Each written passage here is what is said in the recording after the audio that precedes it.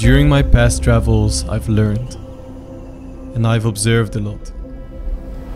But what if there is more to learn? What would it feel like living with those who have the exact opposite of you?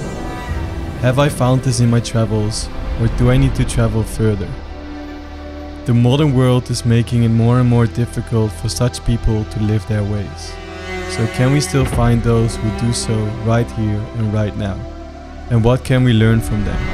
What have we forgotten that they are still so connected to? Those who are still so deeply living inside of the natural world. To find out, I think I have to take you further and get taught by simply listening.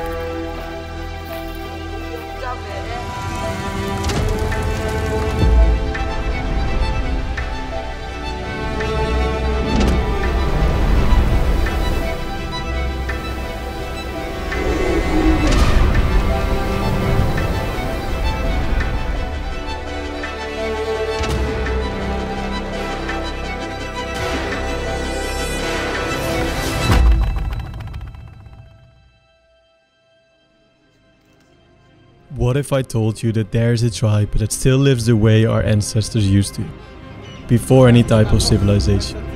Would you believe me? A couple of weeks ago I was fortunate enough to spend my time with a tribe like this. A group most of you probably haven't heard of, and when I'm about to show you the way they live, you would probably not believe me. However, this is their preferred way of living, and they've been doing this for centuries. The Hadzabe tribe are hunter-gatherers living a very primitive but peaceful life in Tanzania. Some might think their way of living makes them poor, but the more time you spend with them, the more you realize it's the complete opposite for them. They have heard a fair bit about the modern world, but still choose not to participate in it. When they have all you need for happiness, the things that we take for granted on a daily basis, who can blame them? This trip was one of the most eye-opening experiences I've ever had, and I'm excited to share it with you.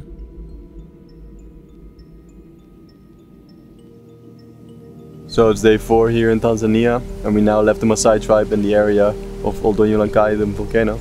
We now made it to the second campsite we're staying at, and from this campsite we'll be visiting 2 tribes, the Hadzabe tribe and the Datoga tribe. Let's go and see what these tribes are up to. Oh. The children here are so nice. They're just observing. And now they're laughing. Mambo. Mambo. Mambo. Mama. Oh, like mama.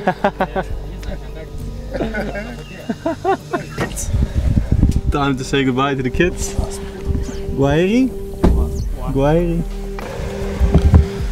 So Nixon just came back and we're good to go. So let's meet this tribe. Hope you're ready. Ready. Are you ready? Let's do it. Okay, let's go.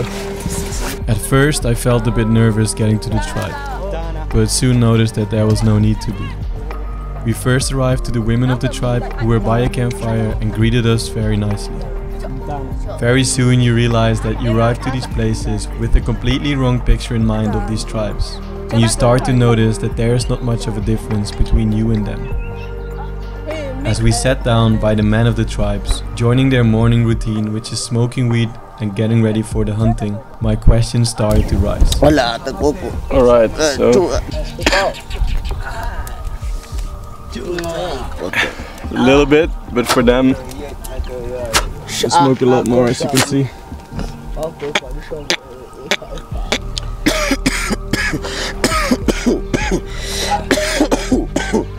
And why do they smoke the weed in the morning?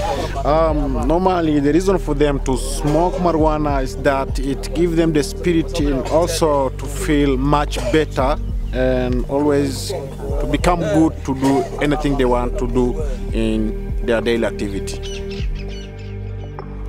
So now Nabil is going to try some.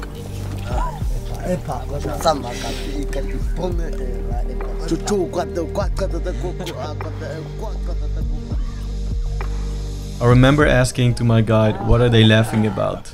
And my guide said, well, actually nothing special. They were laughing about one of the tribesmen who is getting too high lately, and they were making jokes about it. And I started to think that besides of them living such simple lives, are there actually differences between us? And this is from antelope. And he has a baboon. Skin as well. He's wearing the baboon skin. He's wearing antelope skin. Baboon skin. And here they have the dogs and the arrows ready for when they go hunting. And they're really welcoming, really chill. So here they have the arrows, the bow, the dogs, and they're all ready for hunting. And behind there they have a little hut as well where they stay. It's really inspiring because it shows that you can actually live very comfortable with nothing, almost nothing, just by hunting. Could you live like this? Maybe. Maybe. I may try it. Maybe if you smoke weed like them every morning. If you smoke weed like that, it gets a bit easier, right? Yeah, it'll be easier to stay in the house. Around this time, there are still around 1,000 Hadza people living in Tanzania. However, only around 400 Hadza still survive exclusively based on their traditional means of foraging. For this exact reason, the area has a slightly guarded perimeter, avoiding poaching as well as uncontrolled tourism. So we're going hunting with them now. They're very fast, so let's try to keep up. Man, they're so fast. Well, I think they just caught a bird. Like almost got it. So. And with the gimbals, I'm trying to follow them and film them, but it's hard. We gotta catch up with them again.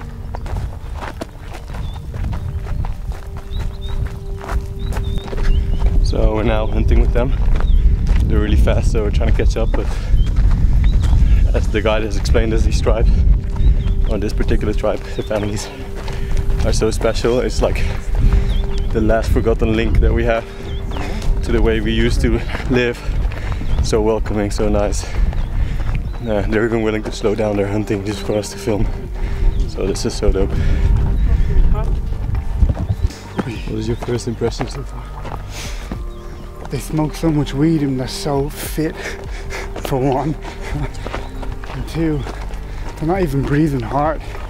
All seems to be walking that fast, but they're going so fast. Just really impressive. So with them, they have different arrows. One arrow for the baboons, for the monkeys. And there's another arrow for the antelope. And I'll show later why, because the guide will explain what the purpose is of these different arrows. They always take one with poison in case there's a predator, or if they want to hunt a big animal. So, and these the poisonous arrows, oh, I'm so tired. They're not even breathing. The poison arrows, they are taken from leaves around the camp, and then they're cooked. And with what's left, when the water evaporates, they put it on the arrow, and that's what they hunt with.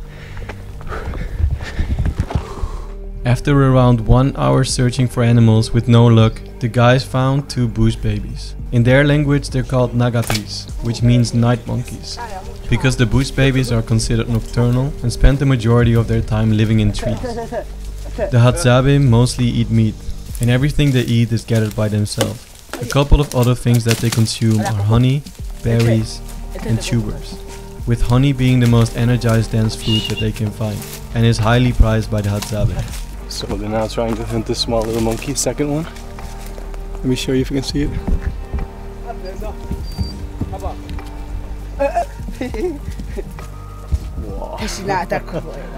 Wow.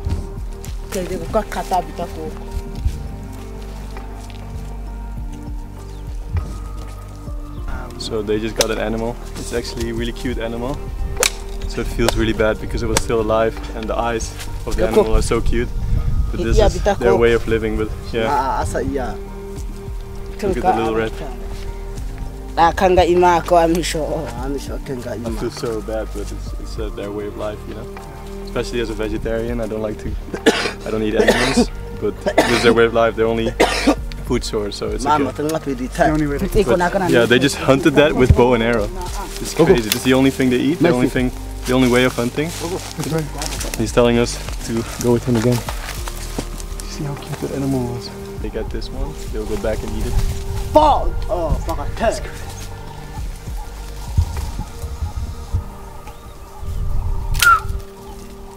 It's not moving. I feel like a National Geographic documentary, you know? the crazy thing is that any of these scenes that we've shot are not staged. I've just been running around behind them and just getting these shots, and it's like as if they're staged. That's how easy these shots are to get. And oh yeah, as you can see, they've killed so many animals already. So there's an antelope skin that they were wearing, and he's wearing baboon skin. And this is all real. This is how they hunt, how they live. And it's really cool how guys like a friend here conserve these places so they stay as real as possible. Because they love the way they're living. You can see how happy they are and how they are in their habitat, man. Like they love it. It's so sick. So another funny thing is they just told us to move because, oh, like a second ago they were filming, you guys were filming, and Nabil as well. And Nabil has an iPhone video, I'll put it up now, how he almost got hit with an arrow in the head, I swear to God. I'll put it up now, it's funny, but it's dangerous. That's why now they're saying like,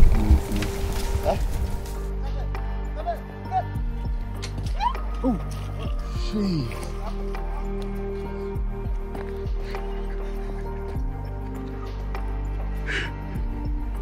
they're about to catch it because it's really injured, so it's not moving much anymore. See?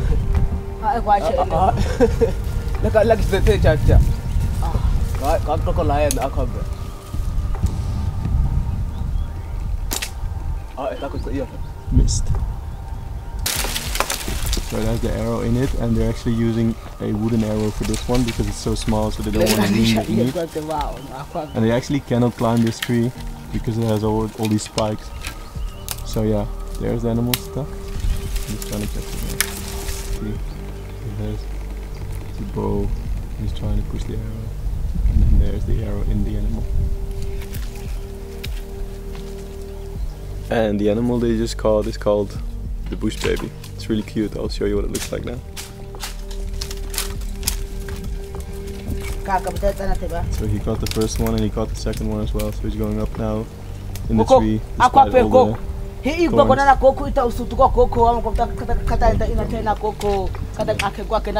So when you hear them talk in their language, the first thing you'll notice that they say Coco all the time, and Coco means friend.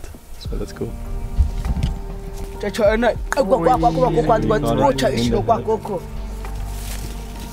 that's their meal for today, so they got a good breakfast.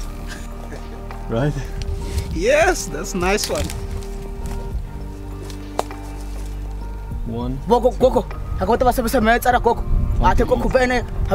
He's saying, so it's time to eat, he's saying. Coco. Now they've caught 2 bush babies, and I was wondering how long they can eat. Just for one meal. Okay, that's one meal. Yeah, just for the lunch only. So, for example, now I think they got quite lucky, right? Yes. They got quite lucky. Yeah. They have 2 bush babies. I don't know how much the other guys Later have. they will continue for hunting. So? Oh, really? Yes. So this is just one meal? Yes. And they hunted 1.5 hours, 2 hours maybe? More than. And they have to more, right? Yes. We're already hunting for 3 hours. 2 hours or like 6 hours they can spend around the bush looking for the big animals. Not like that. And then they have one meal, so they have to continue hunting. So that's it's a tough life, but that's why they're so in such a good shape. They're walking without any problems. So yeah, Hadzabe tribe, it's amazing. So there's another tribe that we're going to later, which is the Datoga tribe. Oh shit, I almost fell. And that's where they get their arrowheads from. So this is something they cannot make themselves because it's from iron. So they trade animals. They used to trade animals, and they still do actually. Sometimes they trade money if they get tips. But they don't ask for tips actually, they don't care. So yeah, they used to trade, and they still trade arrow tips for food with the Datoga tribe. So this is how they get their arrow tips, and that's everything else is made by themselves and obtained by themselves. So they're about to get back to camp. It's dinner time.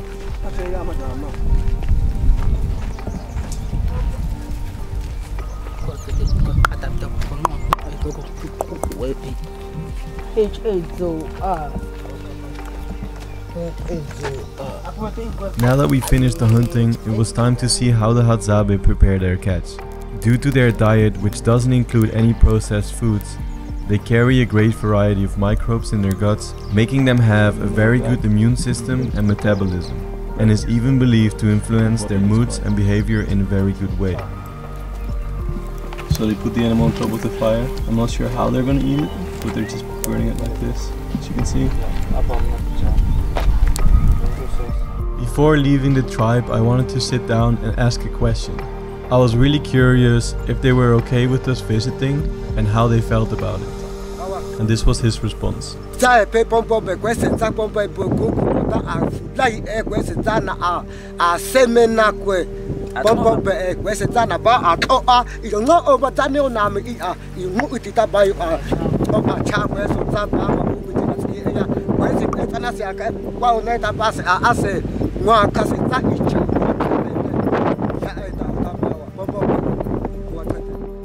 Hadza man answered like this. He said they feel happy and they're enjoying the life when they see the Western people visit them, because as they see their color is black and other people they are white, and so when they join them they feel so happy to feel like other people. I mean, all they are human beings, so it seems they are happy with the Western people visit. From a very young age, the guys from the Hadza tribe are taught archery and can snipe even the smallest bird from meters away with their bow and arrow. And as a goodbye, they wanted to show us their skills one last time. Let's see who shoots better. Oh, so close.